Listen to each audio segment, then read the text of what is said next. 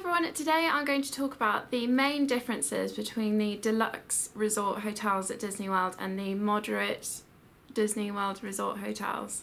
Obviously the main difference is the money, and I suspect that if you're really trying to make a conscious decision about that, then you already know that the main difference is the money. Deluxe resort hotels are a lot more expensive and lots of people question whether it's worth it, and so I'm here just to go through the differences, just so hopefully that can help you guys make a decision on that. Right, so first up, the dining options at the deluxe resort hotels are generally much better than they are at the moderate resort hotels. Most moderates do have one table service and a food court.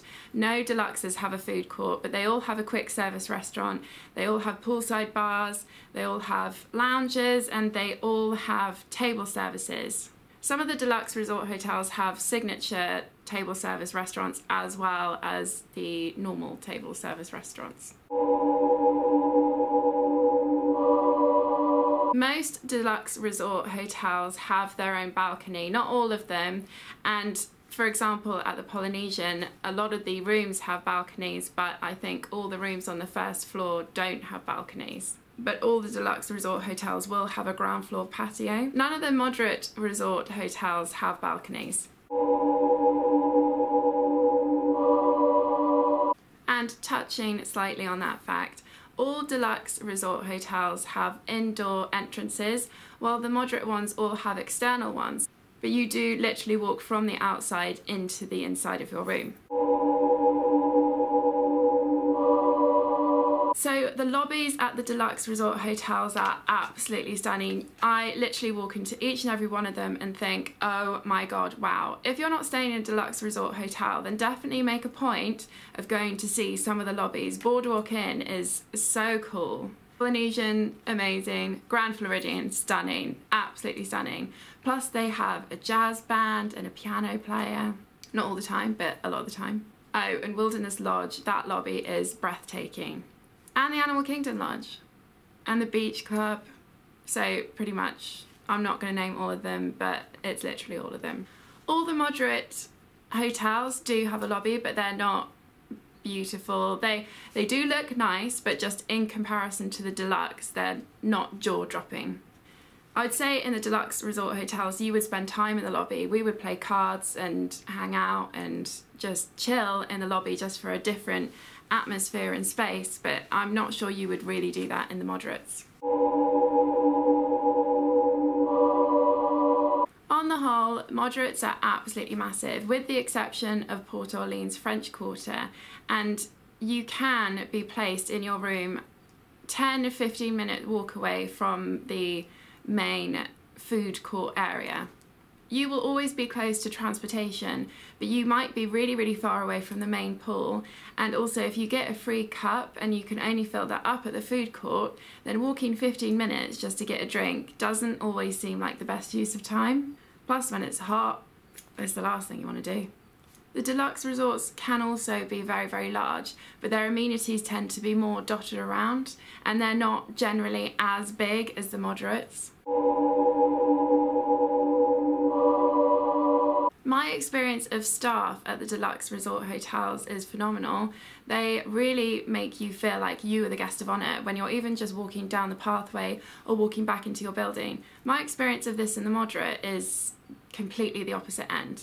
I don't know whether it's because I'm not a child or a kid and I'm just like another normal adult, but I don't even get acknowledged when I walk in. They might open the door for me when I come in, but on the whole, you're not really acknowledged in the same sort of way. Though having said that, the staff at the Port Orleans French Quarter were amazing, and they open the door when you come in and they sing a little song at you, and they were actually really nice, so I do have to give a shout out to them. Most deluxe resort hotels have sleeping accommodation ready set in your room for 5 people, with the exceptions of the Animal Kingdom Lodge, Wilderness Lodge and Boardwalk Inn. So generally they have 2 queen beds and 1 single sleeper. You can always ask for an extra single bed if you needed, and if you needed 5 people at those 3 deluxes, then I think they do have rooms that accommodate for that. Most moderates only have sleeping accommodation for 4, so they just have the 2 queen beds. There are some rooms at various resorts that have a pull-down trundle bed, but they are more expensive.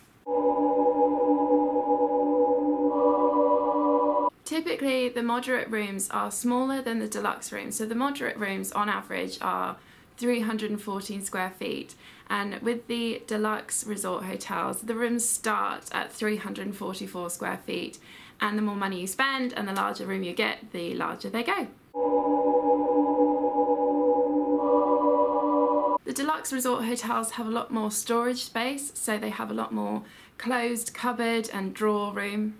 Most of the moderates just have an open wardrobe, so you'd see your clothes the whole holiday and you just sort of hang it up on a bar instead of closing it and hiding it away. If you are a neat freak, then this does make a difference because it is much harder to keep your moderate room tidier. When Disney do dining packages, when they do a free dining package, you will often get the regular dining plan for free with the deluxe, but only the quick service dining plan free with the moderates. So if you wanted the proper Disney dining plan and you wanted to stay in the moderate, then you would have to pay the difference between the quick service to the moderates. What I have learned is usually that difference in price is just a tiny bit less expensive than just paying for a deluxe. So it's worth just having a look at how much a deluxe resort hotel would cost for your holiday, which includes the full dining plan if Disney are doing that package, or whether the moderate with the quick service would be sufficient. Moderate resort hotels all have pizza delivery to your room, and all deluxe resort hotels all have full room service to your room. So they do offer pizza on their menu, but it's not the same as pizza delivery, but there's obviously a much wider menu.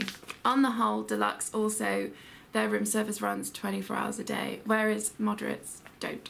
So the question is it worth the extra money to get all those added extras? This is really dependent on your budget, obviously.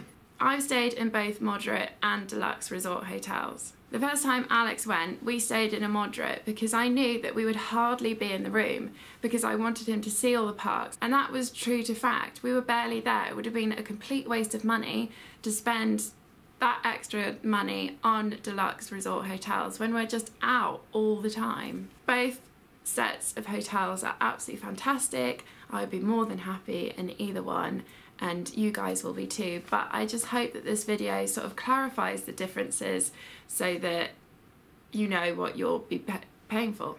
Anyway guys, I hope you found that helpful, and have a fantastic time if you're going to Disney, and I will see you soon.